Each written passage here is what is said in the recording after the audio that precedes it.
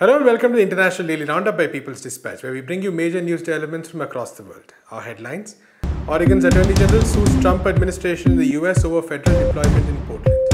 Ecuador's election body cancels registration of 4 political parties, including Rafael Correa's Citizen Revolution. Syria holds its third parliamentary election since the outbreak of war in 2011, and South African teachers protest demanding closure of schools after major spread among students and teachers.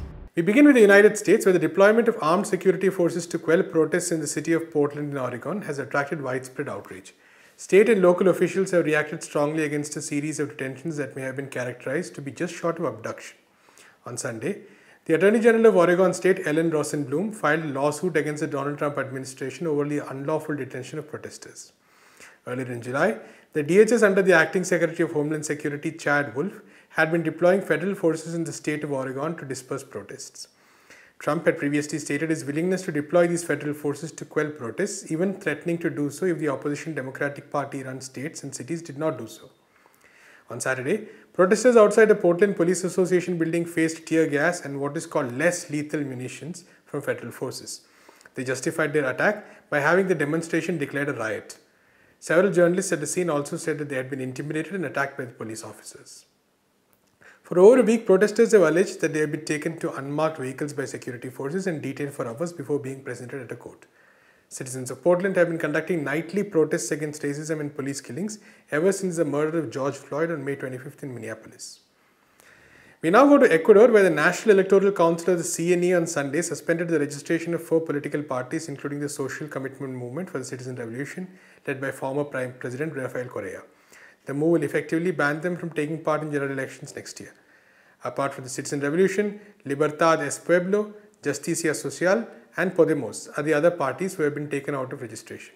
The move came in response to a request from the State Comptroller General's office that said that there were irregularities in the registration process of the 4 political parties.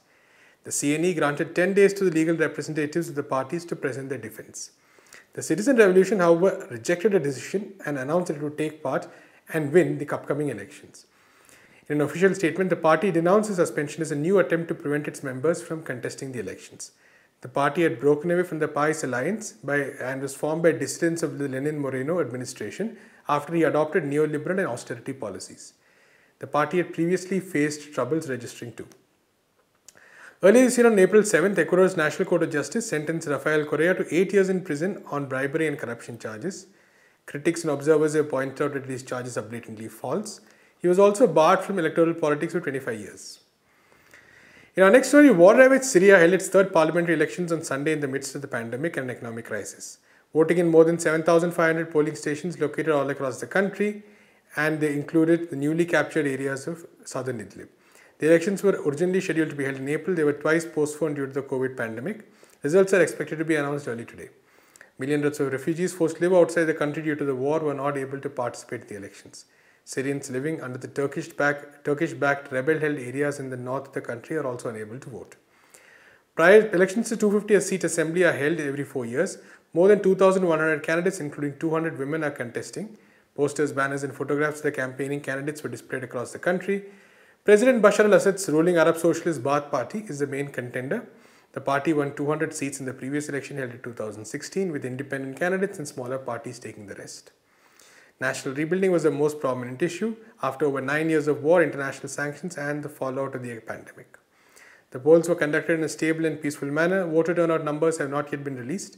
In the last polls in 2016, the turnout stood at 57%. The new parliament will clear the candidates for the next presidential election scheduled to be held in 2021. And finally, as the number of COVID-19 cases among students and teachers continues to rise in South Africa, teachers' unions have mounted a countrywide campaign to close down schools. The Educators Union of South Africa will be running daily hour-long picket lines outside schools.